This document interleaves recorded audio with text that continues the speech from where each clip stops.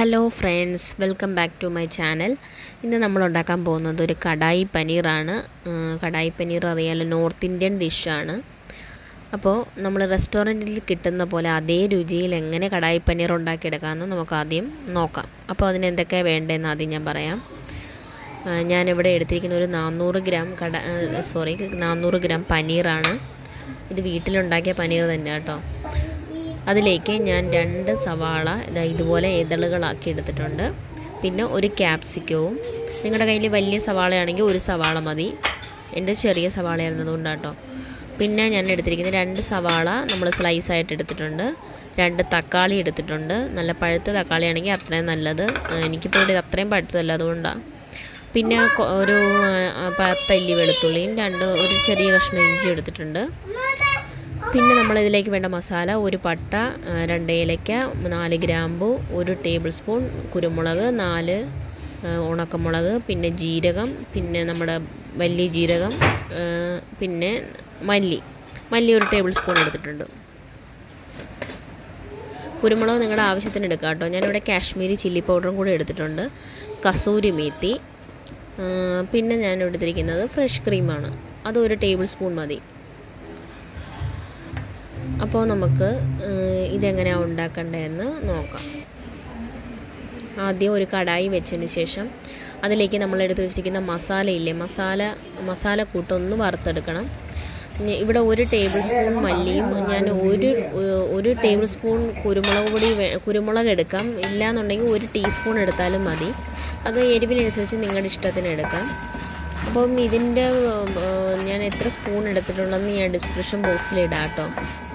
അതൊന്ന് നല്ലതുപോലെ നമ്മൾ വറുത്തെടുത്തതിൻ്റെ ഒരു പരുവം എങ്ങനെയാണെന്ന് അറിയുന്നത് വെച്ചാൽ നല്ലൊരു മണം വരും കേട്ടോ. ഇത് വറുത്തെടുത്ത് കഴിയുമ്പോൾ നല്ലൊരു മണം വരും. ആ മണം വരുമ്പോൾ അതിൻ്റെ പരുവമായെന്നാണ് അർത്ഥം. അപ്പോഴത്തേക്ക് നമ്മൾ കടായിൽ നിന്ന് മാറ്റണം, അല്ലാന്നുണ്ടെങ്കിൽ അത് പെട്ടെന്ന് കരിഞ്ഞു പോകും. ഇപ്പോൾ ആയിട്ടുണ്ടോ, ഒന്ന് കളറൊക്കെ ചേഞ്ചായി, ഇത് നല്ലൊരു മണമൊക്കെ വരുന്നുണ്ട് ഇപ്പോൾ.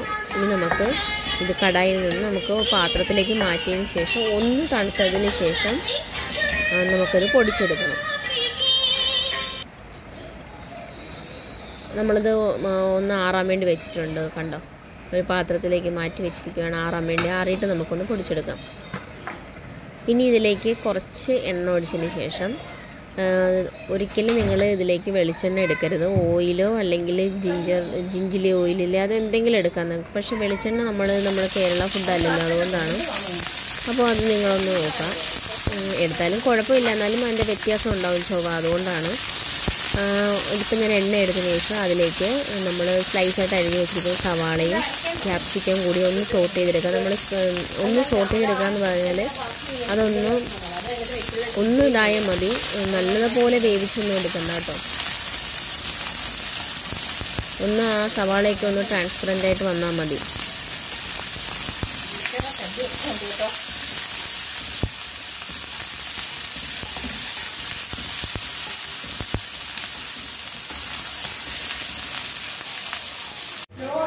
ഇപ്പോൾ ഇവിടെ സവാളയൊക്കെ ട്രാൻസ്പെറൻ്റായിട്ട് വന്നിട്ടുണ്ട്. ഇനി നമുക്കിതൊരു പാത്രത്തിലേക്ക് മാറ്റാം.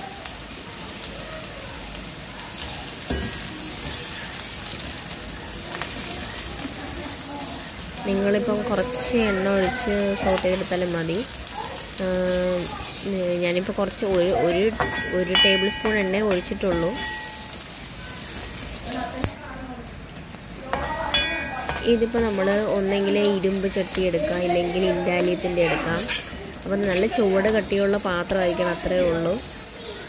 നോൺ സ്റ്റിക്ക് ആണെങ്കിലും എടുക്കാം കേട്ടോ. അപ്പോൾ ഞാനിവിടെ എടുത്തിരിക്കുന്ന ഇൻഡാലിയത്തിൻ്റെ ചീനച്ചട്ടിയാണിത്. അതിന് ശേഷം നമ്മൾ ഇപ്പോൾ ഇച്ചിരി എണ്ണ ബാക്കി വന്നിട്ടുണ്ട്.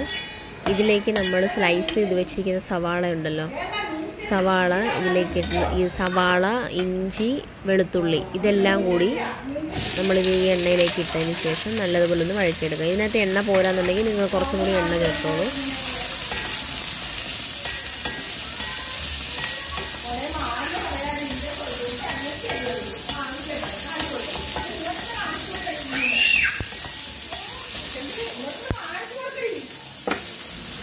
കുറച്ച് ഉപ്പും കൂടി ഇട്ടതിന് ശേഷം വഴറ്റിയെടുക്കുക. അപ്പോൾ പെട്ടെന്ന് സവാള ഒന്ന് വഴണ്ടി കിട്ടും, അതിന് വേണ്ടിയാണ്. ഈ സമയം കൊണ്ട് നമ്മുടെ വറുത്ത് വെച്ചിരിക്കുന്നതൊക്കെ ഒന്ന് തണുത്താണ്. അതിലേക്ക് അതൊന്ന് നമുക്ക് നല്ലത് പൊടിച്ചെടുക്കാം. നമുക്ക് നല്ലതുപോലെ ഒന്ന് പൊടിച്ചെടുത്തിട്ടുണ്ട് കണ്ടോ. ഇനി നമ്മൾ സവാള വഴറ്റിയതിലേക്ക് തക്കാളിയും കൂടിയിട്ട് ഒന്ന് വഴറ്റിയതിന് ശേഷം നമുക്കതൊന്ന് വേറൊരു പ്ലേറ്റിലേക്ക് മാറ്റി വയ്ക്കാം. മാറ്റി വെച്ചതിന് ശേഷം അതൊന്ന് ആറിയതിന് ശേഷം നമുക്കൊന്ന് അരച്ചെടുക്കണം. ഈ കൂട്ട് ഈ തക്കാളിയും സവാളയും ഇഞ്ചിയും വെളുത്തുള്ളിയും കൂടി ഒന്ന് അരച്ചെടുക്കണം. നമുക്കിനി ഒരു പാത്രത്തിലേക്ക് വേറൊരു പാത്രം എടുത്ത് അതിലേക്ക് ഒന്ന് ചൂടായതിന് ശേഷം അതിലേക്ക് 1 ടേബിൾ സ്പൂൺ വെണ്ണ ചേർത്ത് കൊടുക്കുക. വെണ്ണ ചേർത്ത് കൊടുത്തതിന് ശേഷം നമ്മളെടുത്ത് വെച്ചിരിക്കുന്ന പനീറുണ്ടല്ലോ, പനീർ അതിലേക്ക് ഓരോന്നോരോന്നിട്ട് നിരത്തി നമുക്ക് വറുത്തെടുക്കാം. വറുത്തെടുക്കാന്ന് വെച്ചാൽ ഇത് ഡീപ്പ് ഫ്രൈ ഒന്നുമല്ല, ഷാലോ ഫ്രൈ ആണ്. അപ്പോൾ അതിനനുസരിച്ച് നിങ്ങൾ തിരിച്ചും മറിച്ച് വിട്ട് ഒന്ന് വറുത്തെടുക്കുക. പനീർ പെട്ടെന്ന് കരിയാൻ സാധ്യതയുള്ളതുകൊണ്ട് നമ്മൾ ശ്രദ്ധിച്ച് വേണം ഒന്ന് വറുക്കാൻ. അപ്പോൾ തിരിച്ചും മറിച്ച് വിട്ട് ഒന്ന് വറുത്തെടുക്കുക. അപ്പോൾ നമുക്ക് ഇത് വറുത്തെടുക്കുന്ന സമയത്ത് നമുക്ക് സവാള കൂട്ട് ഒന്ന് അരച്ചെടുക്കാം. അരച്ചെടുത്തിട്ടുണ്ട്. നല്ല ഫൈൻ പേസ്റ്റായിട്ട് തന്നെ അരച്ചെടുക്കുക. നമ്മുടെ പനീറും ഇവിടെ റെഡി ആയിട്ടുണ്ട്. നമുക്കിതിനി ഒരു പാത്രത്തിലേക്ക് കോരി മാറ്റാം.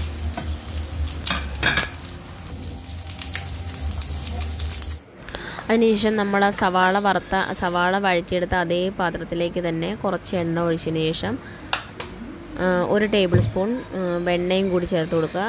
1 ടേബിൾ സ്പൂൺ എണ്ണയും 1 ടേബിൾ സ്പൂൺ വെണ്ണയും മിക്സായിട്ട് ചേർത്ത് കൊടുക്കുക.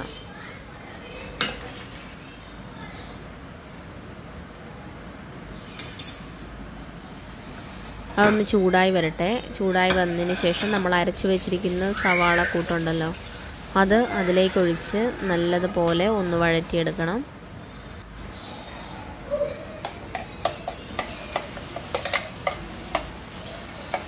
നിങ്ങൾക്കിപ്പോൾ നല്ല പഴുത്ത തക്കാളിയാണെങ്കിൽ ഒന്നുകൂടെ കളർ ഉണ്ടാകും കേട്ടോ. എനിക്കിപ്പോൾ നല്ല പഴുത്ത തക്കാളിയല്ല, നല്ല കളറുള്ള തക്കാളിയല്ല, നാടൻ തക്കാളിയായിരുന്നു. ഞങ്ങളുടെ വീട്ടിലെ തക്കാളി തന്നെയാണ്.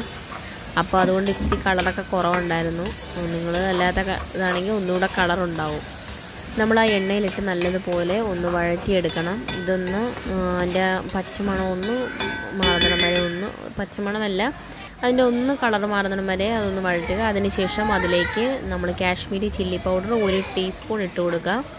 1.5 ടേബിൾ സ്പൂൺ നമ്മൾ പൊടിച്ച് വെച്ചിരിക്കുന്ന മസാല ഇട്ട് കൊടുക്കുക. 1 ടീസ്പൂൺ കാശ്മീരി മുളക് പൊടിയാണ് കേട്ടോ ഞാൻ ഇട്ട് കൊടുത്തിരിക്കുന്നത്. അത് നിങ്ങൾക്ക് കളറിനനുസരിച്ച് 1.5 ടീസ്പൂണൊക്കെ ആക്കാം. 1.5 ടേബിൾ സ്പൂൺ നമ്മുടെ മസാലയും ചേർത്ത് കൊടുത്തിട്ടുണ്ട്. അതും കൂടി ഇട്ടതിന് ശേഷം നല്ലതുപോലെ ഒന്ന് മിക്സ് ചെയ്യുക. മിക്സ് ചെയ്തതിന് ശേഷം നമുക്കിതൊന്ന് വഴറ്റി നല്ല പോലെ അതൊന്ന് പറ്റിച്ചെടുക്കണം. ഇതിനകത്തുള്ള ഒന്ന് വെള്ളം പോലെ ഇരിക്കുന്നതൊക്കെ ഒന്ന് മാറി ഒന്ന് പറ്റി വരും. ഇത് അതേ പരുവം വരെ നമ്മളതൊന്ന് തിളപ്പിച്ചെടുക്കുക. ചെറുതായിട്ട് എണ്ണയൊക്കെ ഒന്ന് തെളിഞ്ഞ് വന്നിട്ടുണ്ട്. ഇതിലേക്ക് നമ്മൾ കുറച്ച് ആവശ്യത്തിനുള്ള ഉപ്പും കൂടി ഇട്ട് കൊടുക്കുക. ഉപ്പും കൂടി ഇട്ട് കൊടുത്തതിന് ശേഷം ഒന്ന് ഇളക്കി യോജിപ്പിക്കുക. ഉപ്പൊക്കെ നിങ്ങൾ നോക്കിയിട്ട് വേണം കേട്ടോ ഇടാൻ. നമ്മൾ സവാള വഴറ്റിയപ്പോൾ ഉപ്പ് ഇട്ടിട്ടുണ്ടായിരുന്നു. അപ്പോൾ അത് കുറവാണെങ്കിൽ മാത്രം നിങ്ങൾ ഇട്ടാൽ മതി. അതൊക്കെ ശ്രദ്ധിച്ചിട്ട് വേണം ഒന്ന് ഇടാൻ. ഇതിനി ഒന്നുകൂടെ നമുക്കൊന്ന് വെള്ളം പറ്റിച്ചെടുക്കുക. ഒന്നുകൂടെ പറ്റിച്ചെടുക്കണം കേട്ടോ.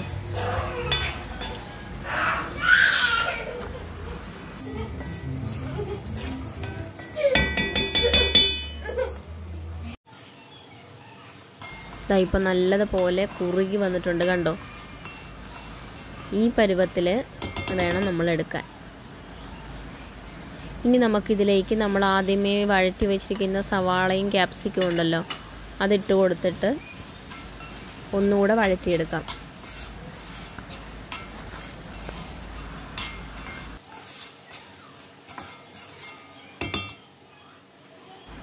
ഒന്ന് വഴറ്റിയെടുത്തതിന് ശേഷം അതിലേക്ക് നമ്മൾ 1/2 കപ്പ് വെള്ളവും കൂടി ചേർത്ത് കൊടുക്കാം. നിങ്ങൾക്കിപ്പോൾ നല്ല ചാറോട് കൂടി വേണമെന്നുണ്ടെങ്കിൽ നിങ്ങൾക്ക് 1 കപ്പ് ചേർക്കാം. ഞാനിപ്പോൾ ഇവിടെ 1/2 കപ്പേ ചേർക്കുന്നുള്ളൂ. ഞങ്ങൾക്ക് ഒത്തിരി പേരൊന്നും ഇല്ല, അതുകൊണ്ടാണ് കുറച്ച് മതി. അതുകൊണ്ടാണ് ഞാൻ ഒത്തിരി ചാറായിട്ട് എടുക്കുന്നില്ല. അതിന് ശേഷം അതൊന്ന് അടച്ച് വെച്ച് വേവിച്ചെടുക്കുക. അതായത് ഇതുപോലെ ഒന്ന് എണ്ണ തെളിയുന്നിടം വരെ അടച്ച് വെച്ച് വേവിച്ചെടുക്കണം. അതിനുശേഷം ഒന്നത് ഇളക്കിയെടുത്തതിന് ശേഷം നമുക്കിതിലേക്ക് വറുത്ത് വെച്ചിരിക്കുന്ന ഇനി പനീറും കൂടി ഇട്ട് കൊടുക്കാം.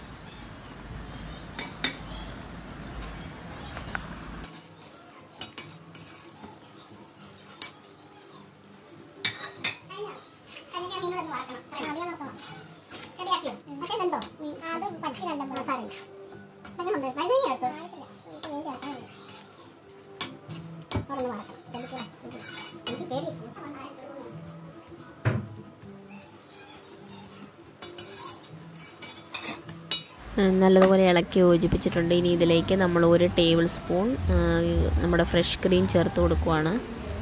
ഇതിപ്പം ഞാനിപ്പം ഫ്രിഡ്ജിൽ നിന്ന് എടുത്തത് കൊണ്ടാട്ടോ ഇങ്ങനെ ഇരിക്കുന്നത്, ഇങ്ങനെ കട്ടിയായിട്ടിരിക്കുന്നത്. അല്ലാന്നുണ്ടെങ്കിൽ നല്ല ക്രീമി ആയിട്ടിരിക്കും. ഇത് നിങ്ങളുടെ കയ്യിൽ ഫ്രഷ് ക്രീം ഇല്ല എന്നുണ്ടെങ്കിൽ നമ്മൾ കുറച്ച് അണ്ടിപ്പരിപ്പ് വെള്ളത്തിലിട്ടതിന് ശേഷം അതൊന്ന് അരച്ചെടുത്താലും മതി, അത് ചേർത്താലും മതി കേട്ടോ. ഫ്രഷ് ക്രീം ഇല്ല എന്നുണ്ടെങ്കിൽ അതാണെങ്കിലും മതി. ഇപ്പം എൻ്റെ കയ്യിൽ ഫ്രഷ് ക്രീം ഉള്ളതുകൊണ്ട് ഞാൻ 1 ടേബിൾ സ്പൂൺ ഫ്രഷ് ക്രീമും കൂടി ചേർത്തിട്ടുണ്ട്. ഇനി ഇതിലേക്ക് ലാസ്റ്റ് ചേർക്കേണ്ടത് നമ്മുടെ കസൂരി മേത്തിയാണ്. കസൂരി മേത്തി എന്ന് പറഞ്ഞാൽ നമ്മുടെ ഉലുവ ഇല ഉണക്കിയതാണ്. അപ്പോൾ അത് എല്ലാ കടകളിലും എല്ലാ ഷോപ്പിലും കിട്ടുന്നതാണ്. നിങ്ങളുടെ കയ്യിലുണ്ടെങ്കിൽ അതും കൂടി ചേർക്കുക. കസൂരി മേത്തി എടുത്തതിന് ശേഷം നമ്മുടെ കൈ കൊണ്ട് ഒന്ന് നല്ലതുപോലെ ഇങ്ങനെ ഞെരടി എടുത്തതിന് ശേഷം വേണം അതിന്, എന്നാലേ അതിൻ്റെ ഫ്ലേവറൊക്കെ കിട്ടത്തുള്ളൂ കേട്ടോ. അതും കൂടി ഞാൻ ഒരു ടേബിൾ സ്പൂൺ എടുത്തിട്ടുണ്ടായിരിക്കും. അതും കൂടി ഒന്ന് ഇട്ടതിന് ശേഷം നല്ലതുപോലെ ഇളക്കി യോജിപ്പിക്കുക. ഇളക്കി യോജിപ്പിച്ചതിന് ശേഷം നമുക്ക് തീ ഓഫാക്കാം. ഇതാ നമ്മുടെ കടായി പനീർ റെഡി ആയിട്ടുണ്ട്.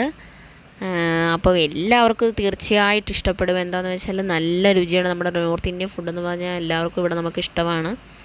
അപ്പോൾ എല്ലാവർക്കും ഇഷ്ടപ്പെടും. ഇത് ട്രൈ ചെയ്യുക. ട്രൈ ചെയ്ത് ഇഷ്ടപ്പെട്ടാൽ ലൈക്ക് ചെയ്യുക, ഷെയർ ചെയ്യുക, സബ്സ്ക്രൈബ് ചെയ്യുക. Thanks for watching. Thank you.